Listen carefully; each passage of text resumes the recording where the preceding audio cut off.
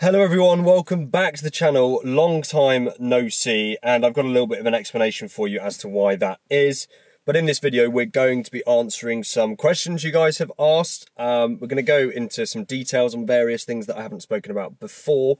And really, I put out on Instagram the other day and on my YouTube community page, just ask me anything. I guess a little bit of a end of year special, if you like. But first, I just want to very quickly apologise. And I know I don't really need to apologise for this, but I feel like I owe it to you, just in the sense that I've not been uploading over the past sort of few weeks, really. There's not been much content on YouTube, neither on Instagram. So I apologise for that, because I have, well, most of this year kept religiously up with my schedule of an upload on Wednesday and an upload on Sunday. And over the past month or so, you may have noticed that's been slipping. And, well, I won't hide behind anything, but there's a reason for that. And, well, firstly, I'll be honest, at this time of year, as many of us do, I struggle with depression. It's something I struggle with all year round, but particularly at this time of year when it's dark and it's not very sunny, it can get quite bad. And I do struggle with that. Also, at the same time, over the past month or so, some pretty severe personal things have been going on, which have just sort of added to that whole spiral of feeling down. And obviously when you feel down, you don't feel very motivated to do things, and certainly not to, make videos. Sometimes even getting out of bed is a struggle, and I'm not looking for sympathy at all.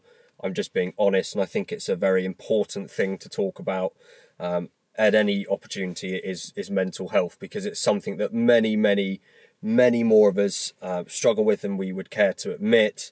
And if there's anyone out there watching that can sort of relate to me, then I wish you all the very best, and just want to let you know that it will be fine. So today we're going to sort of do another video. I've managed to sort of bring myself out to do this, and obviously this is going to be a very simple, lots of jump cuts, Q&A. But you may find it interesting because, like I say, we're going to go into some topics that I haven't really discussed before, having seen lots of the questions, a lot of them actually being around what I do for work and also how much YouTube pays me. So I think we will talk about that a little bit in this video, so stay tuned. Now, I feel rude asking because I've been so crappy with uploads over the past few weeks, but if you are one of my regular 75% or so of viewers that are not subscribed to the channel, I'd really appreciate if you took the time now to hit that biggest video. And also, I just want to say, on the mental health thing, I'm not looking for sympathy, of course, but as I mentioned, lots of people struggle with this. And so just remember to be kind, even especially, social media. What you see is not the truth. It's a lot of it is an act. And there's a lot of videos I film, for example, where I'm really not feeling good and things have gone on, and you would probably never know watching. But I just want to say, if there's creators on YouTube that you watch a lot, maybe you don't comment, or every now and then you'll leave a comment, I just encourage you over the next week or so, as we go through Christmas and the New Year, to just go onto their channel on any video and just leave a really nice comment. Because I know, for example, when I see nice comments like that, it can just make the difference between me having a good day and a bad day when I'm quite low. So I really encourage you to go ahead and just do that out of the kindness of your heart. Just a few words on the screen, but if they see it, I know for a fact, and speaking to many of these people, it will go a long way. So anyway, do subscribe if you're not already, and let's get into the video. Starting with Instagram then, we've got a question from MWDP saying, is it better to have 4 older cars or 1 newer car? Now, without going into too much detail, essentially that is just up to you. It's personal preference. For me, I would probably not have 4 cars if I didn't do YouTube for a job, because no one really needs 4 cars. And obviously, with the sort of cars that I own now, as you guys very well know, they're not cheap to run.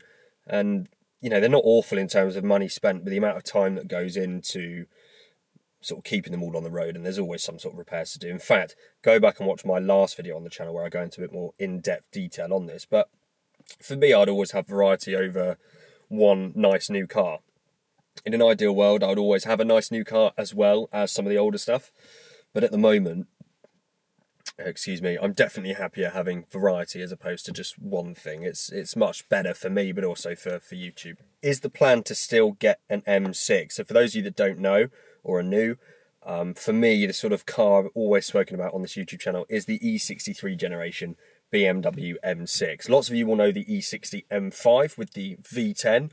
Well, the M6 is the exact same car, exact same engine, it's just the coupe variant, which for me I've always preferred over the M5. I know the M5 is the more popular one, and the M5 is a gorgeous looking car, whereas the M6 is a little bit vulgar. Anyway, I've lusted after one of them for many years, and I've hinted at the on videos and on the channel that I would like to buy one, and that might become an imminent possibility. And so next year, 2022, I hope will be the year that I do buy a V10 M6. So in short, to answer your question, Rob71UK2, the plan to still get an M6 is still the plan. Jason Auto says, would you ever consider a W221 Mercedes S-Class, or would you buy another 7 Series? I having owned the 7 Series, I always want to have a Luxo barge in the garage. Now, I'd be very keen on a S-Class, definitely. I definitely want to own an S-Class at some point. I think if I was to replace the 7 Series, and again, I want to do this, it just comes on funding and all the rest of it, but there's 2 main options I think that would be coming next. Either a newer, or should we say 3? Either a newer S-Class, so what would it be? I don't know what the generation is called, but I think it might even be 221, but anywhere from 2005 to 2012, that sort of gen. So an S63 or something like that of one of those. A Bentley Continental Flying Spur, you can get them for £15,000 now.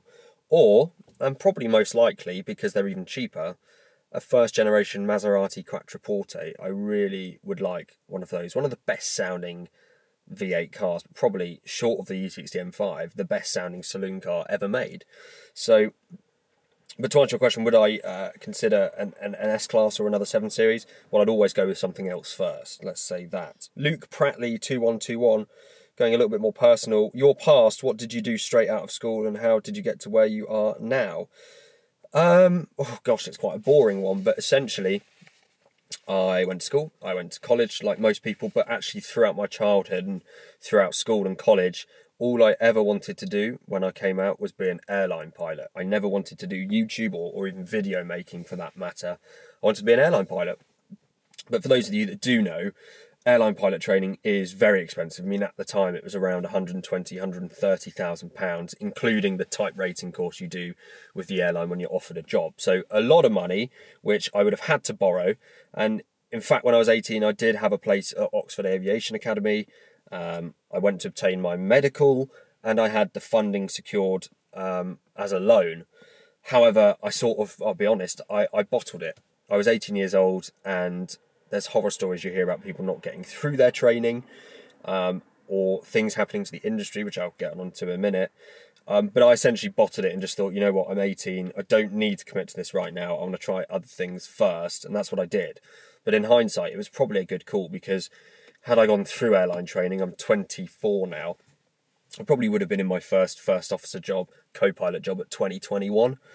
And obviously with the pandemic happening, well, starting almost 2 years ago when I was 22, 23, I most likely would have been out of a job about 1 or 2 years into my very early flying career.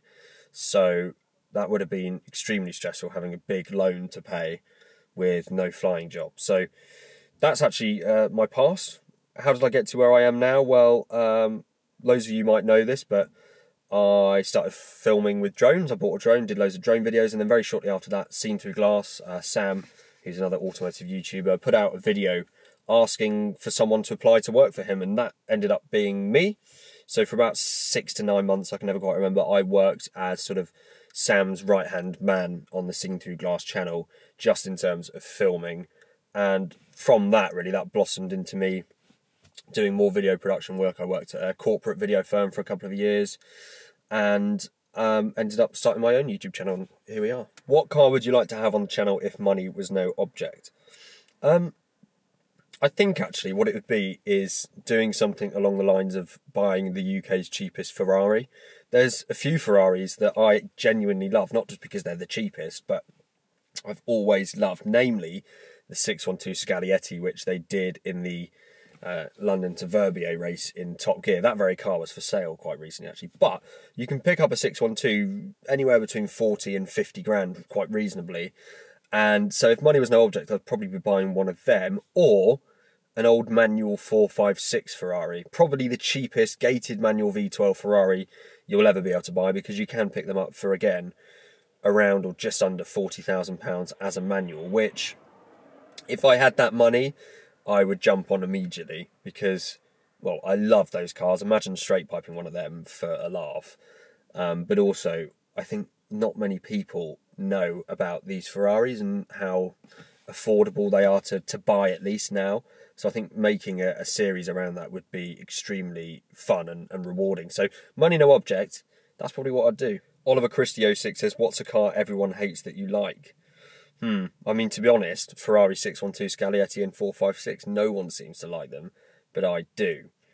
There's many, many others. I have strange taste. I mean, even the E63 M6, people actually hate.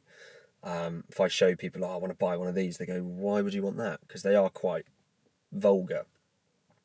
Can't think off the top of my head now, but there's lots of cars out there that I like that people hate. In fact, most of the cars I like, you'll probably hate. Brum's Grub says, is doing YouTube at the moment worth all the hard work? Balancing everything must be really tough.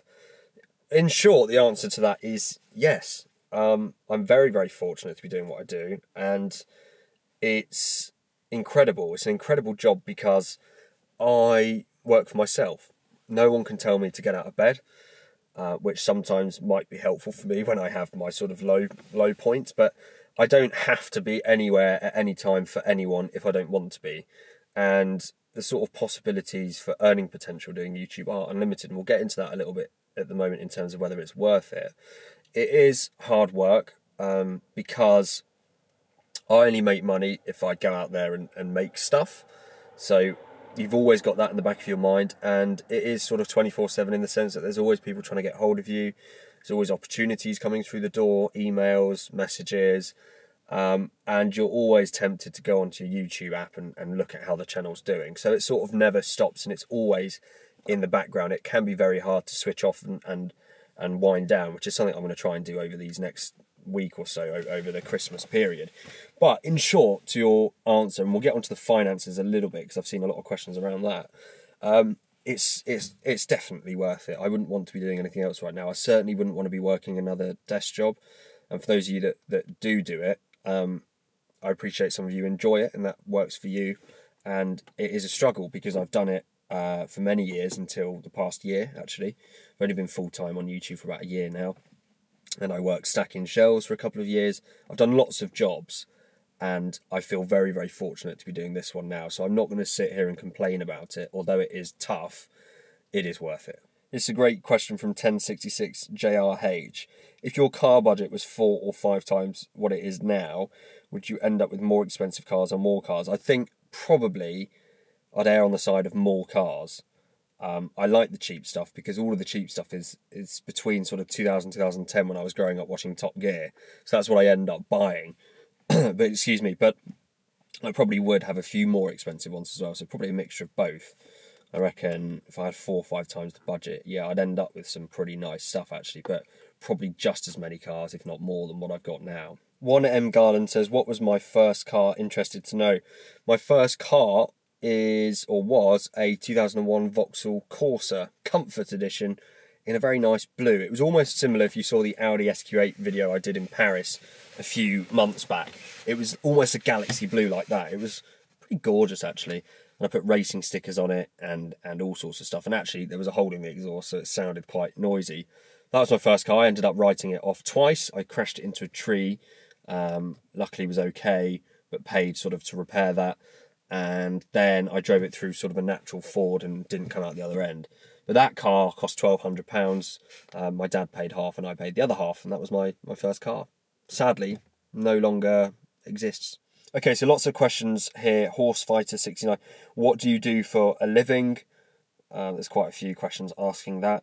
I am a full-time YouTuber now, somehow. I don't quite know how, but it has just happened. I was working as a senior production assistant at a corporate video firm until around October, November of 2020, when I was made redundant. I'd been on furlough since more or less April when the whole pandemic thing happened, and was made redundant right towards the end of the year. And so at that point, I think the channel was on around 12,000 subscribers. So it certainly wasn't making me... It was probably almost making me as much as the day job, but only on good months, if that makes sense. So at that point I said, right, you know what, let's give this a go full time, and I haven't stopped since. It's sort of been growing quite nicely, and we're doing okay now. So this is my full-time job now. How many hours a week do you work on preparing, filming and editing your videos? From Debel192.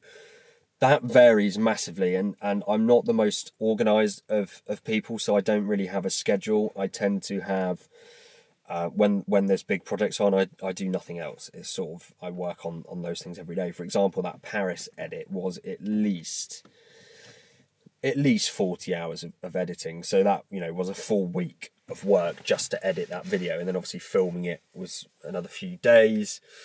And it varies, because, you know, this video that I'm filming right now, well, to film it will take me probably, including the door-to-door driving up here, and probably a couple of hours to film this, and then to edit this, because it is going to be a very lazy edit with just loads of jump cuts and no B-roll. This will probably take me an hour to edit, then about an hour to export, and then it takes around an hour to upload and add the title and all, you know, all that stuff. So even very simple like this a very simple video like this can take 5 or 6 hours to make.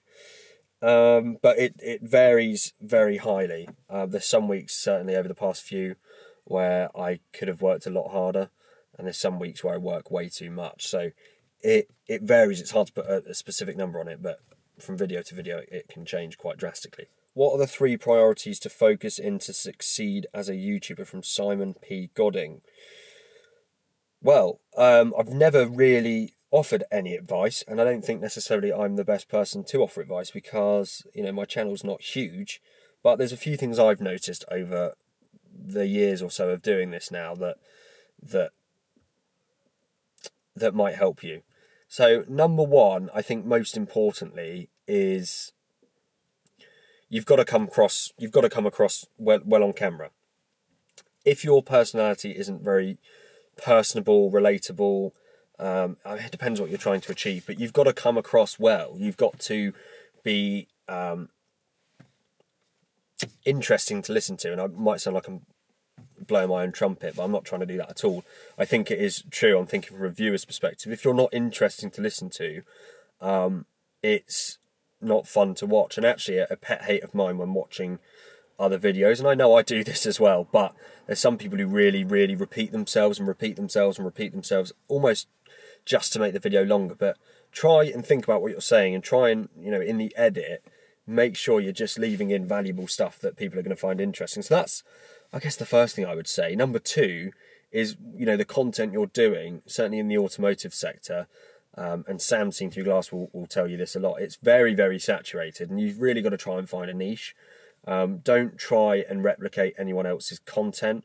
Now, I know there's elements of what I do with sort of the challenges where it's a bit like Top Gear and perhaps even Car Throttle at times. So that's not, I wouldn't say that's replicating content. That's taking inspiration from other people's ideas and making them into your own. But just try and bring in some degree of originality, whether it's in your personality, in the sorts of cars that you buy, which I'd say is probably a little bit of what I've done. I've bought cars that haven't really been seen on YouTube before, so that's probably helped me along. But yeah, just finding your own sort of your niche is going to be tremendously helpful. I'd say number 3 as well, and this is one that I think is really important, is don't take it too seriously. Especially when you're starting out, YouTube is really not a business. It's something you potentially might want to grow into a business, but you've really got to focus on growing that audience first before you start thinking of it and approaching it fully as a business. Obviously, it's helpful to do that and have a plan, but really, you've got to be relatable, as I mentioned earlier, and make really good, interesting content to just get that audience in the first place. And yeah, don't take yourself too seriously. Don't worry initially about doing crazy edits and crazy camera shots, because actually, I find that quite hard to watch if they're not done really well. So just first and foremost, don't take it too seriously. Film some interesting content. Be really laid back with how you film it and laid back with how you edit it. Don't get too intense with it all until you've really found your niche, and then you can explore going into more details on those sorts of things. That's sort of what came to mind. That might not be helpful advice, but lots of people say, just, stick to 1 video a week, 2 videos a week, and that is very helpful. But I think you've got to make sure you're not churning shit. You've got to put some stuff out there, be authentic, do what you want to do, be chilled out about it, and then you'll slowly start growing an audience, and then you can listen to them a little bit more as to what they want to see, and just come to some sort of pact where you are making stuff you enjoy, but your audience are always asking for it as well, if that makes sense. That's what I feel like I've got with you guys, which is great. It'd be lovely to have a channel 100 times this size, but I'd much rather have a smaller channel where I feel like everything I make is going to be enjoyed by you guys, and that's what I try to do. And I think I have got to that stage through making what I want to do and listening to you and just really working with the community on it over the past sort of year or so. So that would be my advice, if that is advice or tool. And I hope it doesn't sound arrogant in any way, because I'm not trying to be like that. What was my favourite video from the last year? Well, I think this one's quite... Is it easy though? Because I've had lots of fun making videos over the last year, but the one that really comes to mind initially, and I think it might be the same for lots of you guys, is where we drove my 7 Series from Scotland, or Ben Nevis, to the Shard in London on 1 tank of fuel. That for me was a real highlight, because it was the first time I travelled somewhere for YouTube. Specifically, I travelled up to Scotland, had my brother with me who I paid, and went and set out to do a YouTube project away from home. And the fact that it then performed really, really well, I think it's got over 200,000 views or so now, was amazing. But the views are less important. The way it received by you guys was mind-blowing and amazing, and me and my brother were very, very happy indeed. But also the genuine euphoria when we did manage to complete the challenge and we arrived in London was intense and incredible. And obviously I was with my brother, so it was an incredible sort of experience to share with him, which I won't forget. And I think the whole thing was just a joy, from being in Scotland in that incredible place and filming some of the shots, because obviously we did all of that before we actually did the challenge, to the drive down, where the car actually made it, because it was a real challenge. It felt like we'd really worked hard for it, and it worked. And then you guys enjoyed it as well. So I think the standout for 2021 has to be that video. I'll leave a link to it up in the top right hand side, and you can go have a look if you haven't seen it, but I really recommend you do, because it was definitely the highlight for me. And then the one that you've probably all been waiting for is, how much have I made on YouTube in the past year? So I'm not going to BS you, I'll use some figures here, and I'll show you as well. But the first thing I will say is the word made is bad, because actually when you look at the profit, or the expenditure versus the income, my profit for not last year but the year before was something like 800 quid. I basically am not making money doing this at the moment, because all the money I do make goes into the content creation, goes into buying cars, and that's the reason why I need to sell the 7 Series, for example, because I don't actually have any capital at the moment to sort of do the next thing. So that served its cause. We move that on and we get something else. So what I make is very, very minimal. What I earn can vary significantly, which I'll go into a little bit now. So obviously there's many ways in which a YouTuber can generate income through ad revenue, is the main one that people talk about, or AdSense, which is Google money paid to me directly from YouTube from ads that are played on the videos. Now, I don't really control what those ads are or how many of them there are. I just let YouTube deal with it, and it will surface various types of ads and advertising various types of things based on you, the viewer. So this varies dramatically. So I'm not going to tell you sort of the breakdown of the whole year, but I will give you an example. So my highest paying month in 2021 so far was last month, actually, November, where I earned £3,075.32 from YouTube AdSense revenue. So that is literally just from the ads that you see on YouTube. So that £3,000 is pretty good. And I'm not sure exactly, but I think that was based on around 500,000 or 600,000 views on that month. So if you do the maths, that equates to roughly about £6 per 1,000 views for that month. Now, this, which is called the RPM, varies hugely. So, for example, my lowest paying month was back in, let me see if I can find it, I think it was March. Yeah, where I earned £672.48, which had a much lower RPM, but also I had much less views that month. So what you earn from YouTube, it changes massively, and you can control it in terms of how many views you get, but really YouTube does largely decide how many views you get, because it will choose whether it's going to surface the video to you guys or not in a lot of cases. What I have got better at doing is making content that I know you guys enjoy, and therefore keeping those views sort of a more consistent rate. So that sort of gives you an idea that, you know, I earned just over £3 in November from AdSense, but back in March it was just under 700 quid. So how much I make from that varies hugely, but you can probably guess that over the year it's somewhere in between the two. And if you average that over 12 months, maybe we're looking around 20 grand. I don't know the figures exactly, but it's not, you know, not a heck of a lot of money, but good money nonetheless for a channel of my size. Now, the main way in which I create revenue, or probably not the main way, but it's going to become that way, I think, over the next year, is working with brands, because I have got so many big ideas for 2022 with some pretty massive trips, which are probably going to cost, we're talking 5 figures. And so brand deals are great way of paying for those trips. So I think, and I can't disclose sort of exact amounts because I'm contractually obligated not to disclose that, but what I can tell you is that over the course of this year, 2021, I've probably generated around £10,000 to £15,000 from sponsored placements on my videos.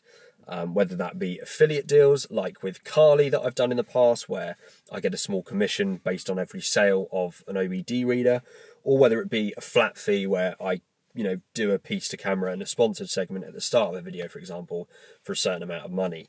Now, although I can't say exactly what that is, I think over the year it's probably between £10,000 and £15,000 I've generated from doing that. And then there's a few other forms of revenue from affiliate-based stuff like the Cardi thing that I haven't included in that, maybe a few grand over the year, and I can't think of anything else right now, but that is essentially it. So gives you an idea. The numbers aren't astronomical. I'm no TG, I'm not earning 6 figures or anything like that, but you know, this year's been exciting where I've had months where I've earned, say, you know, £3,000, which is quite a lot of money to me, at least, and I think it probably is to most people, because, well, it's a lot of money to be getting from just putting videos on YouTube. And of course, I don't have to tell you the amount of work that goes into it and the amount of stress that comes with it and all the rest of it. But bottom line, that's really exciting. It makes me very happy, because I don't see that as money in my bank account, because it really isn't. I see that as potential for doing bigger and better things next year and as the years go on with the channel. So does that answer your question? How much have I made over the last year? Well, it's not an exact figure, but it gives you a good idea, I think. And yeah, I think that's where we'll leave it for today. So as ever, guys, please do comment below if you have any questions, because well, this is a Q&A video, so you might as well ask more down below. If I haven't answered your question, or you want some more details and stuff I've talked about, I'm very, very happy to speak more about it. So whether that's another video or just replies on this one, please do leave a comment if you've got any questions at all. Other than that, thanks so much for watching this one, if you have watched till the end. I want to say thank you so much for your support this year. Now, I don't know if there will be another video before the end of the year, but in case there isn't, I just want to wish you all a very Merry Christmas if you celebrate it, or at least if you're having some time off, I wish you a great time, and have a Happy New Year. Hopefully we're not in another lockdown by then, but it does look like we might be. So, look, thank you so much, guys. I really appreciate all the support, and if you are, don't worry about me with all mental health stuff I mentioned at the start. I just thought, you know, if ever I can give that some airtime and someone might benefit from it, great. And that's why I've spoken about it. It's something I'm able to deal with, I have treatment for, I have lots of support, and I'm okay. So don't worry about me, but thank you anyway in advance for any support and messages. I appreciate it. I really appreciate you. You genuinely allow me to do my I guess it's a dream job, isn't it? It really is. So I'm going to go home now. It's getting very dark, and put the fire on. I don't actually have a fire, it's an electric one, but same sort of thing. and enjoy the rest of my afternoon, or try to at least. So thanks for watching, guys. Thanks for sending in all your questions. I only got through maybe 20 or so, and there was at least 10 times that. So apologies if I didn't get to yours, but I just wanted to sort of answer some big ones that I hadn't really before, especially that money one. So hope you found it interesting. I will see you all then, hopefully, very, very soon. Take care, everyone. Lots of love. Speak soon. Bye-bye.